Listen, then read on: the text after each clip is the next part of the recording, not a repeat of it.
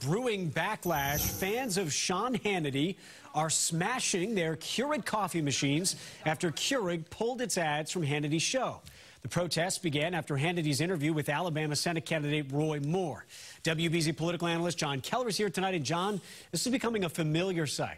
Yeah, it sure is, Liam. Now, the concept of boycotts dates back more than 130 years to an uprising of tenant farmers in County Mayo, Ireland. But the advent of social media seems to be turning the application of economic pressure as a political weapon from a last resort into a knee-jerk reaction.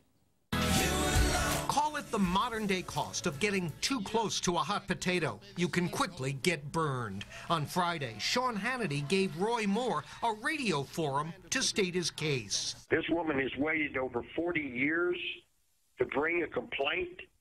4 weeks out of an election, it's obvious to the casual observer that something's up. Immediately, websites like this one were encouraging social media pressure on Hannity advertisers to pull their spots. And barely 24 hours later, Keurig and several others were gone, telling this tweeter, "Thank you for bringing this to our attention." But what exactly was it they were reacting to? Caution, you are about to enter the no spin zone. When Hannity's colleague Bill O'Reilly got the boot last spring after similar pressure sparked an advertiser exodus, it was over revelations of sexual harassment. Claims that it depicted the assassination of President Trump prompted major sponsors to bail on a new production of Julius Caesar last summer. But these local veterans are boycotting NFL games simply because they disapprove of player protests, just as Hannity's offense was simply expressing more sympathy for Moore than his critics deemed acceptable. So amid the sights and sounds of Keurigs being destroyed in response to the Hannity boycott, you wonder, is it time for everyone to switch to decaf?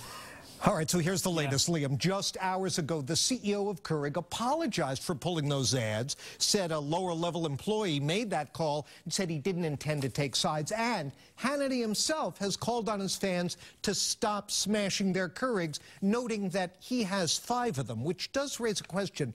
What do you need 5 Keurigs for? That's a lot of coffee. As you've said, it almost seems like there's backlash, then there's backlash to the backlash, now there's backlash to the backlash to the backlash. It's like the fun house with all the different mirrors here. It's getting a little bit out of control, and at times it's got a whiff of the mob to it on the left and the right, but we'll see if we can get this all sorted out by switching to decaf. I would bet that Best idea I've had in a while, I think. John Keller, thank you very much.